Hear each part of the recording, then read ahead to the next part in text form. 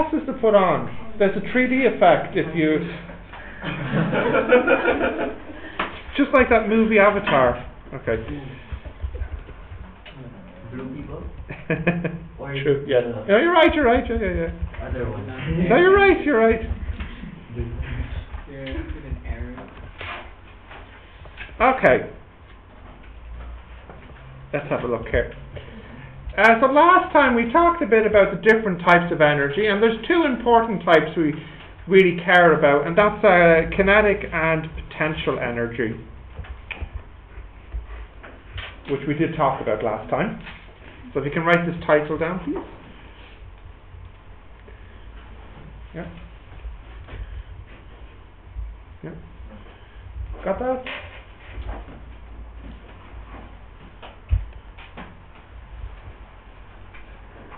Okay, so do we remember what type of energy is kinetic? I mean to say, yeah, for movement. And potential? How high it is, you know. So, let's see. If an object's moving, then it has kinetic energy. And this energy is from some work being done on the object. That is, the kinetic energy is the work done to give it that energy. So if you want to know how much kinetic energy something has, you need to know how much work was done to give it that energy. Because remember, we said the energy is not created or destroyed, it just changes form. Yeah. So in other words, the picture is like this. If this is at rest, it has 0 kinetic energy. And then if this is moving here with a speed of v, then it has kinetic energy. How much energy does it have? Well, where did it get this energy from? Probably because some work was done to it. So the kinetic energy this has will equal the work done to give it this speed. And by using this formula, we can actually find a formula for kinetic energy. So if I want to know what kinetic energy is, that's equal to how much work is done to go from 0 to v. So to push it up to this speed. Let's work this out. Well, we should remember the formula for work. What is it? F by the distance, and the distance we don't know, so I'll just call it S. Well, this isn't really too helpful. But Newton said F is MA. So we have MAS. Okay, that's still not so helpful. But remember, we have the formula V squared equals U squared plus 2AS. And here, because it starts at 0, the U is 0. So we get V squared equals 2AS. So I can write this as a half M 2AS. In other words, I can just put this and this here. That will make 1. And all I do is just put brackets around the AS. And the reason I did that, I hope you can see, is because now I have this piece. But I know what this piece is. What is it? It's V squared. So we end up with this formula, a half mv squared. And that is the formula for kinetic energy. A formula you might have seen before in high school. This is the kinetic energy formula. So if I want to know how much kinetic energy there is, I can just use this formula. And what's nice about this formula is I don't need to know the distance, I don't need to know the acceleration, I just need to know how fast it's going and how big it is. That's all. So a nice short little proof. I'd like you to write this down actually. It's a nice little proof. It's not that difficult. Okay, so can you write this down please?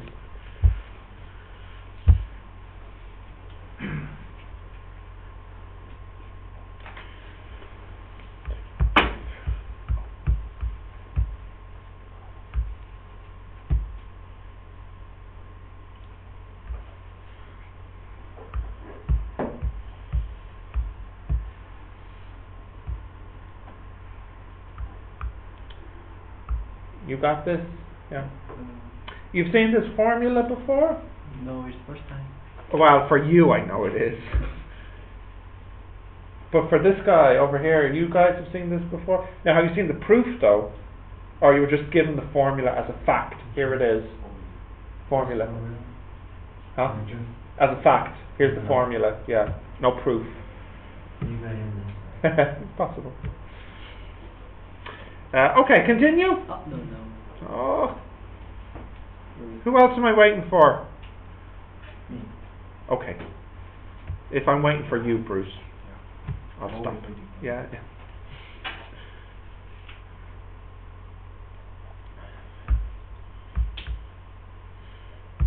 What topic are you on in chemistry now?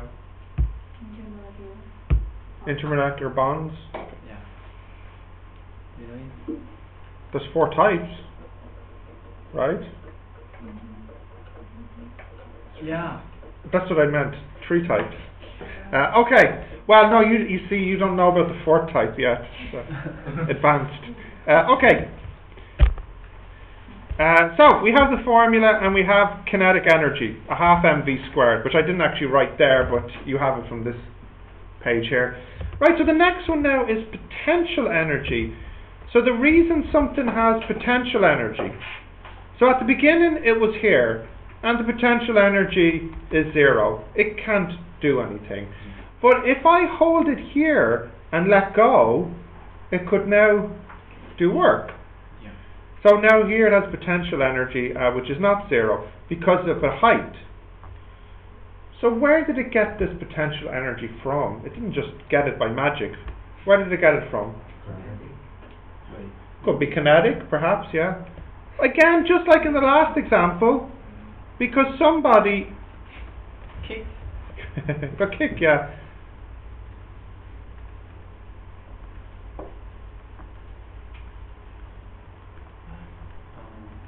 Because somebody did work to it. So the potential energy it has will equal the work done to go from 0 to h. Okay, so the formula is force by distance. This time I know the distance. It's h. Now what about the force? It's the weight. Why? This is the earth particle. Yeah, the force lifting up here must equal the weight, because if these are equal it will be at rest or moving at a constant speed. This is Newton's first law. So Newton said if these are balanced it will either be at rest or moving up at a constant speed. Yeah. So it means the F here will equal the weight, but the weight equals mg. And now we have our second formula. Yeah.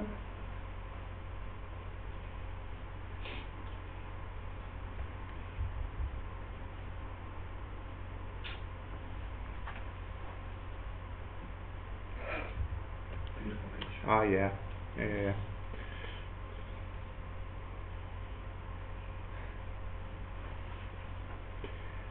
Okay. Does the proof make sense? Yeah. It's not a long proof.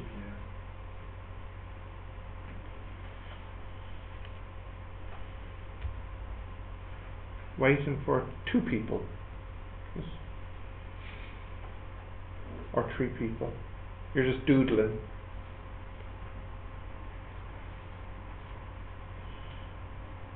Okay, continue? Great. So we have our formula.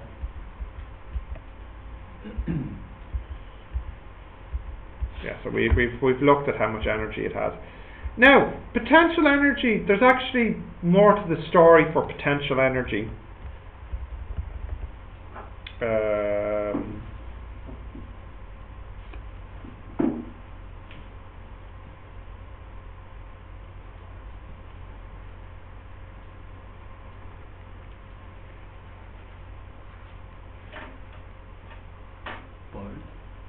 Person.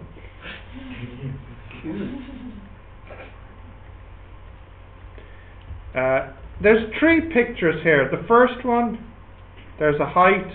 The second one, the height is 0, and then this one here, the height is less than 0. Now in this picture here, the potential energy will be positive. In this picture here, the potential energy is 0. And here, the potential energy is actually negative. In other words, the point I want to make is that the sign is very important, very important. Because there's a huge, huge difference between 10 joules and minus 10 joules. A huge difference. The difference is, if the potential energy is positive, then he has the ability to do work. The work done to him will probably be the force breaking his bones. This one here has no potential energy. In this picture here, he can neither do work, you know, but it's kind of like stable. There's nothing really happening. He's free, yeah. But this one here is quite interesting. When the potential energy is negative, we say the person or the mass is trapped. Literally in this picture, trapped at the bottom of a hole. So it is important if the potential energy is positive or negative, because it tells us sort of a situation we're in. 0 potential energy represents the person being free, neither trapped nor not trapped. Positive can do work, negative is trapped. So the three different situations are, firstly, positive. Then we say the object has potential energy. 0, then we say the object is free. Negative, we say the object is trapped. And to be even more technical, we say it's trapped in a potential well. Potential well means a negative potential energy. So I do need you to write these down. They're very important facts. So important, you'll see them again in another slide later. They're very important, so if you can write these down.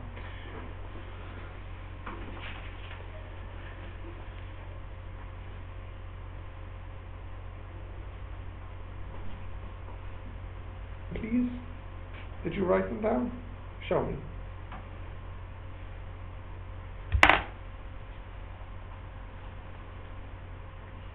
Did you write them down today? No. Can you please? No, I'm lazy.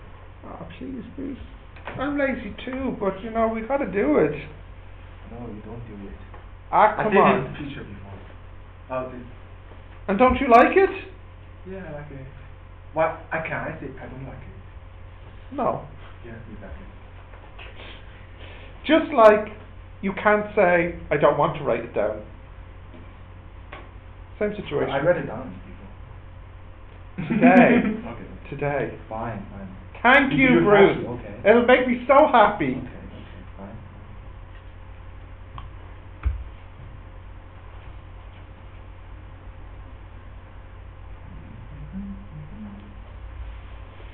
fine. You've done ionization in chemistry?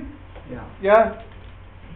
So you know ionization energy, well actually, what would you give me as the definition of ionization energy? Say again? To lose, don't be shy. to lose or to get electron. Yes. Anything else? Is this the full sentence? Like what? Change it again. I thought you did it, no?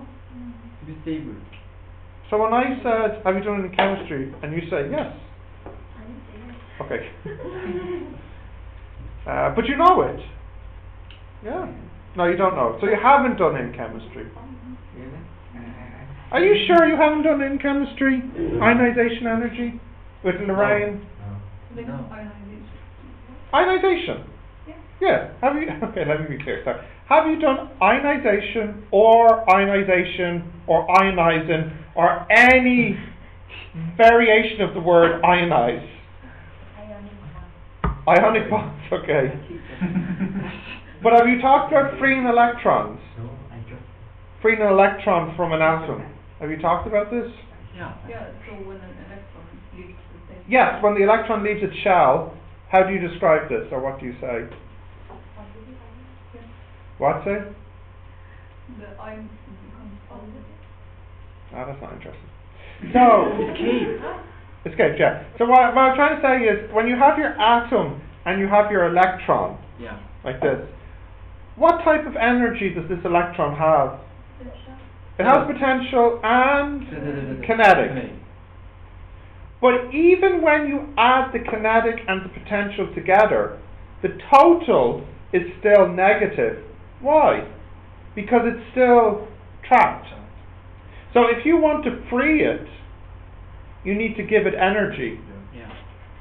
For example, if it was minus 1 joule, then how much energy will it need to be freed? 1 joule. 1 joule. This is the ionization energy. The energy you need to give it to free it, because it's negative, to make the energy zero. Yeah? You didn't go into this detail. Okay, but you get the idea. Yeah. So it starts off negative, and you have to give it that much to make it zero, so it can be free. The first share is the energy level of first share is just minus 1,000. Whatever, it's a big number. And then on the next shell, It's also minus. it's also minus but smaller. Yeah, smaller. So and so on and so on.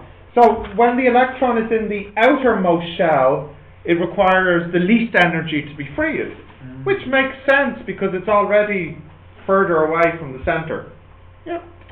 Okay, so we've looked at this with my beautiful picture. The conservation of energy implies that the total energy at the start and the end is the same. So as a formula, you could actually think of it like this, that the energy at the start equals the energy at the end, or in other words, the kinetic plus the potential at the start should equal the kinetic plus the potential at the end. Now, there is an important condition here. The system needs to be isolated. Does anyone know what I mean here when I say isolated? No external force, yeah. Or no external supply of energy. So for example, if you look at this room, and if I throw this in the room, as it moves it has kinetic energy. Where did it get this kinetic energy from? From my arm, which got the energy from the food in my stomach.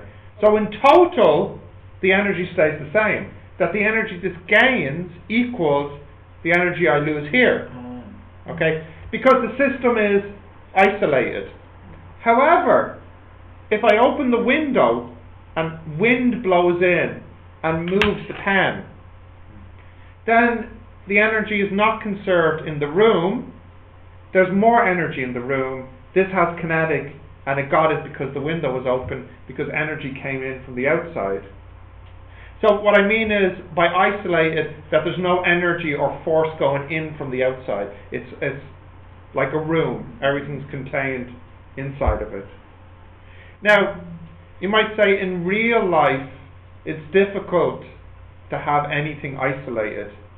Like if you think about, this room, it's not isolated because there's energy coming in from the sun and there's energy going out with heat. It's kind of difficult to have isolated systems. It doesn't happen naturally. But it's ideal, yeah. But roughly speaking, this is the formula. So if you can write this down, it's just conservation of energy as a formula.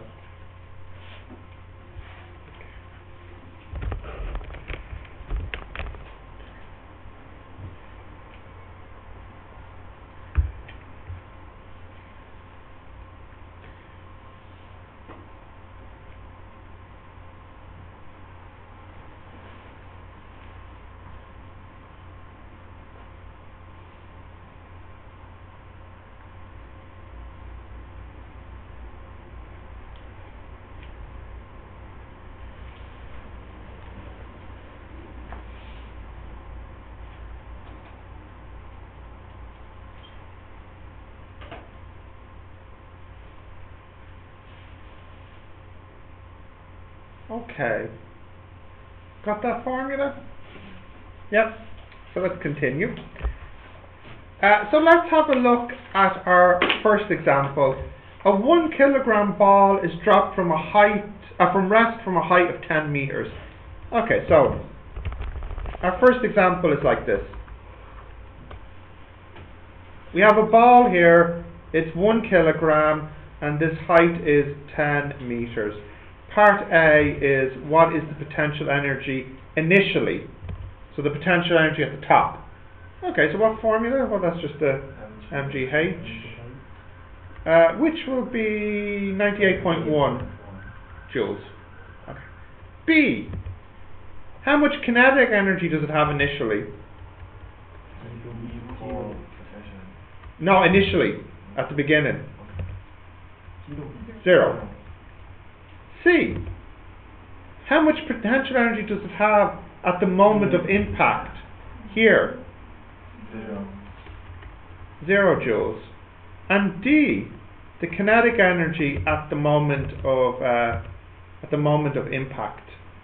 So the kinetic energy here. Yeah. I mean, you could work it out. Yeah, but by conservation of energy it's not necessary. You know it must be 98.1 because the total here has to be the same as the total here if it starts here and finishes here. So it is not necessary to calculate the V. You can know that the kinetic energy must be 98.1. The only exception would be is if some energy was lost maybe as heat or sound, then the answer would be less than 98.1. But if it's isolated, then not that. So this is a little simple example. If you can write this one down, we'll have a look at another example. Let's see. Yeah.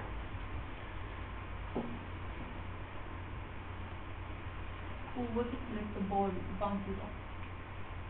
Good, yeah. So what would happen is, if the ball bounces up, then it switches again. It starts to lose kinetic energy and then gains potential energy. Now in real life it won't bounce as high as it did before. What's happening there is, during the part where it hits the ground, some energy is lost into the ground by heat and sound. So it doesn't get shot back up as fast as it hit the ground to begin with. But does it gain energy from the ground? No, it can only lose it to the ground. Yeah.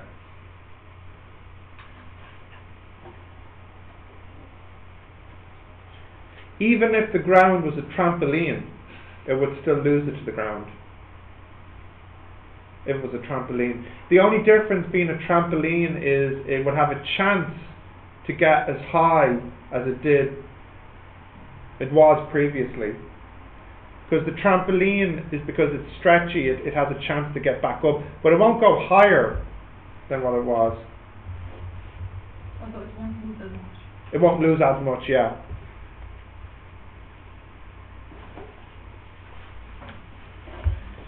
But you might be wondering, how come people can jump higher on the trampoline?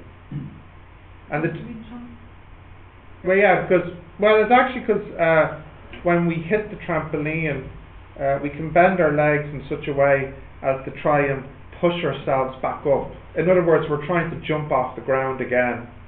But the energy is all from us, not from the trampoline. Yeah, it's all from, exactly, yeah. So you would know this because you'd be quite tired after jumping on a trampoline. So you are using up energy to go into kinetic energy. Okay, continue. Yes, yep. A 200-gram bullet is fired horizontally from a height of 10 meters at 100 meters per second. How fast is it going when it hits the ground? So let me just draw that to make sure you're clear. It's like the cliff one. We have a cliff here. This is 100 meters. And it's fired horizontally at... Oh, sorry, not 100 meters. It's only 10 meters. At 100 meters per second. And it's 200 grams. And it'll go dun, dun, dun, dun, dun, and then land here. And my question is, how fast is it going when it hits the ground? Okay, so we did a question like this in projectiles. The car going off the cliff. That was one of the questions. We don't have to use UVATS for this. We can use conservation of energy. What energy does the bullet have here? Potential and kinetic. Potential and kinetic. So it has mgh plus a half m100 squared equals. And what energy does it have here? Kinetic. Just kinetic. A half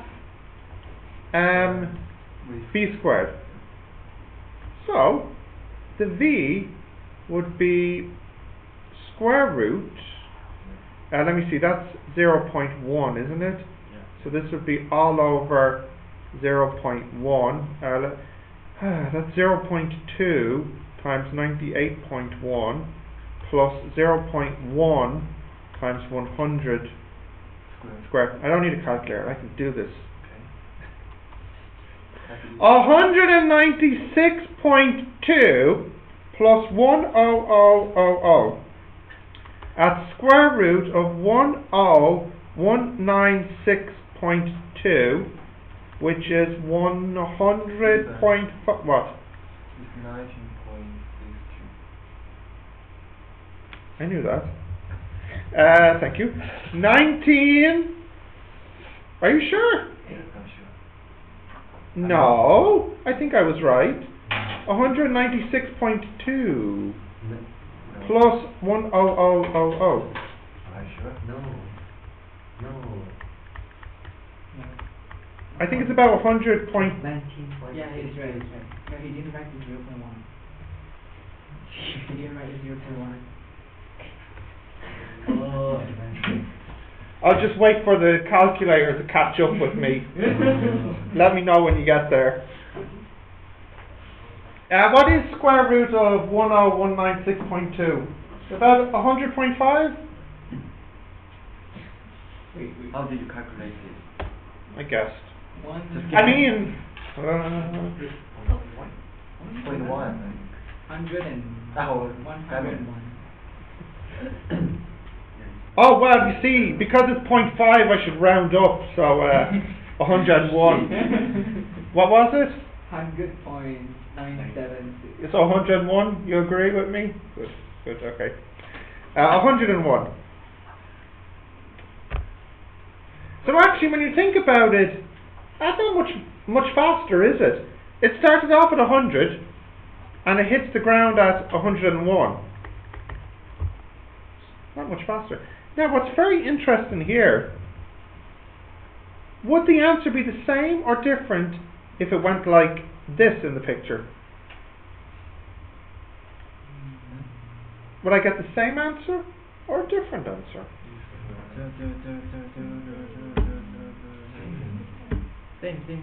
Same answer.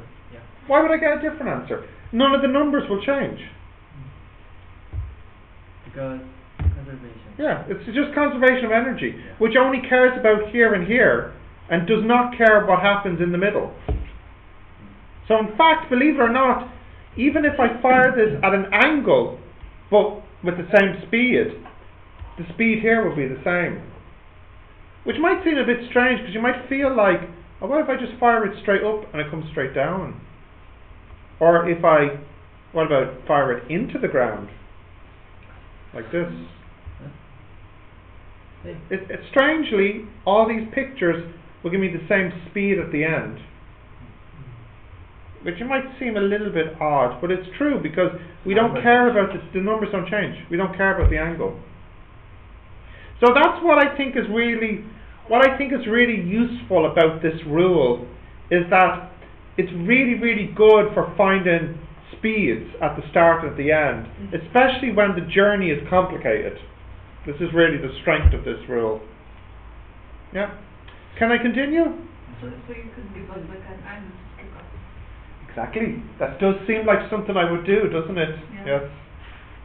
That's a good idea, actually. Yeah. No, I could give you an angle just to trick you into thinking it's a projectile problem when it's not actually. How would you mention that it's an arc? No, the key word here is you're looking for the speed, not the velocity. So you don't care about the direction at impact, just its total speed. So the key word is that you're looking for the speed. So, like, if there's an angle of 30 degrees, we don't have to use, like, the sine 30 thing. We just use the initial speed. Yeah, so you can see why it's a useful rule to have. Yeah. And sometimes, to be honest, sometimes when I'm doing exam questions, I too would forget that I could actually use this rule to get the speed. Because you kind of go into autopilot and you look at it and go, oh, it's projectiles, I'll do a projectile one. Then sometimes I have to remind myself, oh no, actually, I can use conservation of energy here, it's much quicker. So just be mindful of that. Okay. A block is placed on the top of a wedge of 30 degrees. The longest space is 2 meters. How fast is the block going when it reaches the bottom of the wedge? So I'll draw the picture here, and I'll let you try this before I do it, because I think you have the idea now. You have a wedge, and on the wedge is a block, and the angle here is 30 degrees, and the face is 2 meters long. And I want to know, how fast is this going when it gets to the bottom? That's what I want. High is 1. Try. Write it down.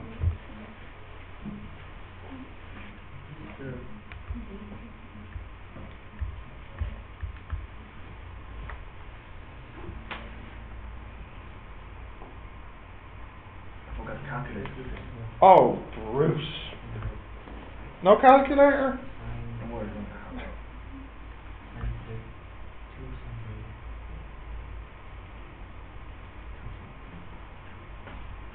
What is 2 sine 30? Is it 1?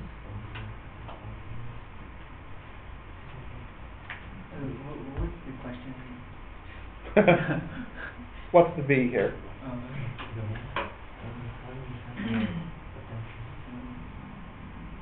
Sine 30 is 1 over 2. Yeah. Don't tell you. You don't use the math again. You actually don't need it. Do we need the angle? Yes, the angle is needed here.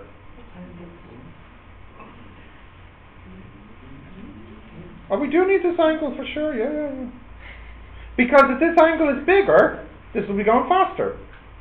I mean, think about it. If the angle was 0, then it wouldn't move.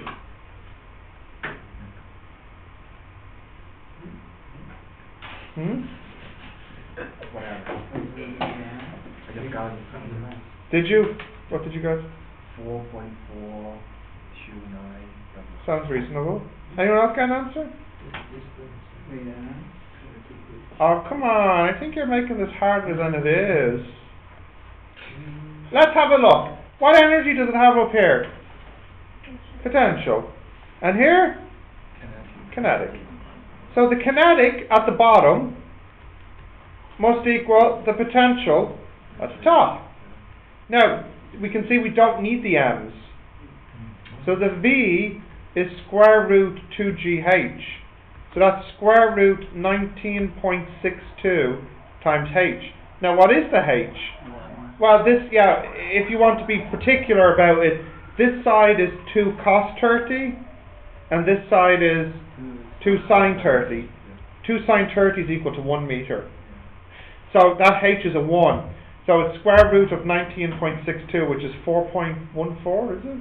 Yeah, 4.427. 4.427. Yeah.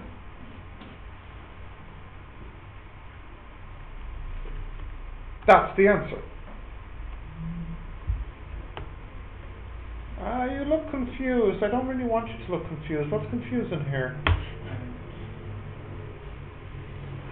Okay.